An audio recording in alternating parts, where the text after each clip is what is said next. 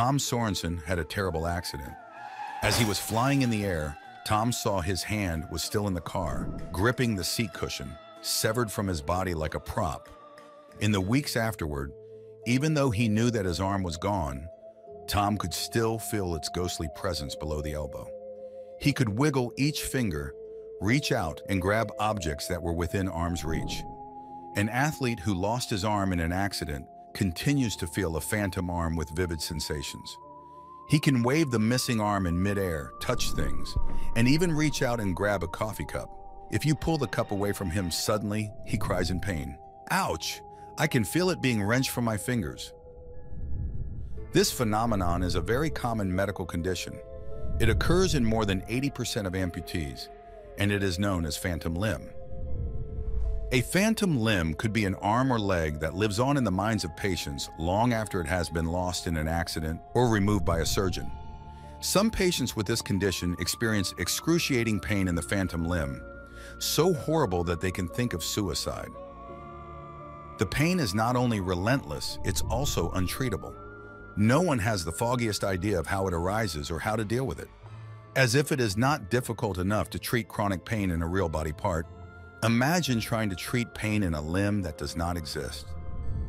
The persistence of sensation in limbs that are long gone had been noticed as far back as the 16th century. After Lord Nelson lost his right arm during a battle, he experienced persistent phantom limb pains, including the horrible sensation of fingers digging into the palm. This led him to claim that his phantom was direct evidence of the existence of the soul. For if an arm can exist after it is removed, why can't the whole person survive after the entire body is gone? That might not sound very convincing, but in medical literature, there are records of hundreds of fascinating case studies. Some of the described phenomena have been confirmed repeatedly and still cry out for an explanation, while others seem like far-fetched products of the writer's own imagination. One amazing story is about a patient who started experiencing a vivid phantom arm soon after amputation. Naturally, he was quite puzzled, but the doctor didn't know how to help. Finally, out of curiosity, the fellow asked, "Whatever happened to my arm after you removed it?" The doctor said, "You need to ask the surgeon." So the fellow called the surgeon, who said, "We usually send the limbs to the morgue." So the man called the morgue. "What do you do with amputated arms?" They replied, "Usually we incinerate them." "Well, what did you do with my arm?" They looked at their records and said, "Buried it in the garden behind the hospital." They took him to the garden and showed him where the arm was buried. When he dug out, he found it was crawling with maggots and exclaimed, "Well, maybe that's why I'm feeling these bizarre sensations in my arm." So he took the limb and incinerated it. And from that day on, his phantom pain disappeared. Other bizarre stories include a patient who experienced phantom erections after his penis had been amputated, a woman with phantom menstrual cramps, and a gentleman who had a phantom nose and face after his face had been severed in an accident. The phrase phantom limb was first coined by famous physician Weir Mitchell after the U.S. Civil War. In those days, gangrene was a common result of injuries, and surgeons sawed infected limbs off thousands of wounded soldiers. The doctor himself was so surprised by the phenomenon that he published the first article on the subject under a pseudonym to avoid facing ridicule from his colleagues. Since then, there have been all kinds of speculations about why phantoms happen. For example, a paper in Canada claimed that phantom limbs are merely the result of wishful thinking. A second, more popular explanation is that damaged nerve endings in the stump are fooling higher brain centers into thinking that the missing limb is still there. Based on this reasoning, surgeons have devised a treatment in which they cut and remove neuromas. Some patients experience temporary relief, but surprisingly, both the phantom and the associated pain usually return with a vengeance. Sometimes surgeons perform a second or even a third amputation, making the stump shorter and shorter, but that too cannot treat the pain. But why would a second amputation help anyway? You'd simply expect a second phantom. And indeed, that's usually what happens. It's an endless regress problem. Surgeons went even further to treat phantom limb pain, cutting the sensory nerves going into the spinal cord. Others try the even more drastic procedure of cutting the back of the spinal cord itself, a cordotomy, to prevent impulses from reaching the brain, but that too is often ineffective. Or they will go all the way into the thalamus, a brain relay station that processes signals before they are sent to the cortex, and again find that they have not helped the patient. They can chase the phantom farther and farther into the brain, but of course, they'll never find it. So where is the phantom? Let's delve into some neuroscience for some clues. Our brains have a neurological map of our bodies. Wilder Penfield and his team tried to explore this map by stimulating nerves in different limbs and observing which area in the brain is being activated. To visualize the data they gathered, they came up with this grotesque illustration. In the illustration, the hands and lips are overly represented because they have much more nerves connecting them to the brain and therefore cover a much larger area compared to other limbs, like arms and the torso. This representation of the body map in the brain has come to be known as the cortical homunculus. Another thing they discovered was interesting arrangements of areas corresponding to each limb. It is roughly upside down and not in the correct order as one would expect.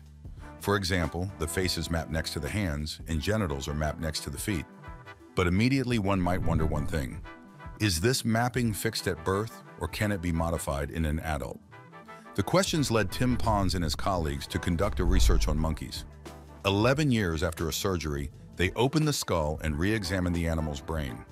Since the monkey had a paralyzed arm that was not sending messages to the brain, you would expect to find a big patch of silent cortex corresponding to that hand.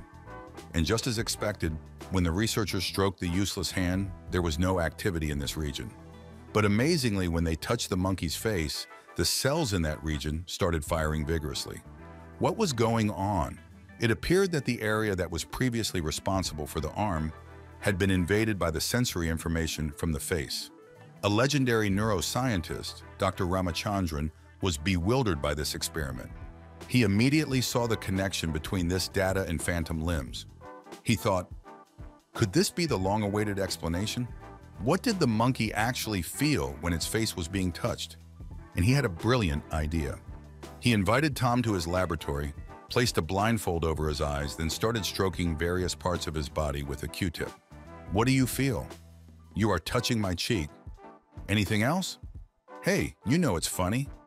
You're touching my missing thumb, my phantom thumb. How about here? You're touching my index finger and my upper lip. Really? Are you sure? To obtain direct proof, they also used a modern neuroimaging technique, and it turned out Dr. Ramachandran was right. A remapping in the brain had occurred, and the sensory information from another body part was causing phantom sensations. The implications of the finding were staggering. They suggested that brain maps can change, sometimes with astonishing rapidity, and contradicted one of the most widely accepted dogmas in neurology, that the nature of connections in the adult human brain are fixed. So in Tom's case, it seemed the phantom emerged not from the stump, but from the face and jaw, because every time Tom smiles or moves his face and lips, the impulses activate also the hand area of his cortex, creating the illusion that his hand is still there. Stimulated by all these false signals, Tom's brain literally hallucinates his arm. If so, the only way to get rid of the phantom would be to remove his jaw, but then you would probably end up with a phantom jaw. So we are not quite there yet. Another insight is that the remapping is not random, but usually occurs with the neighboring areas. In Tom's case, it was the face region, as it is right next to the arm. And if the missing limb is a leg, then the rewiring might occur with the genitalia region. And indeed, some patients have reported having strange sexual sensations in their missing leg. Actually, what if the reason some people have foot fetishes is that in their brain, the foot area has been invaded by sensory coming from their genitalia? Or women can be sexually aroused through their ears because they are mapped next to the nipples. So while searching for an explanation for phantom limbs, we ended up speculating about foot fetishes. Good story, but not the whole story. Why?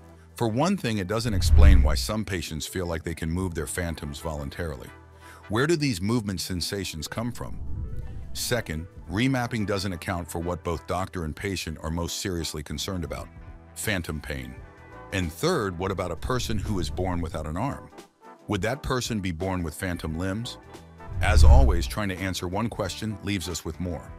But maybe those are for another video.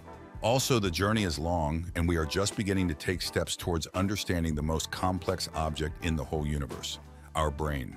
The content of this video is from this amazing book. Highly recommended if you want to delve deeper into this topic. And if you don't like reading, then subscribe, and we will meet in another video. Thank you for watching.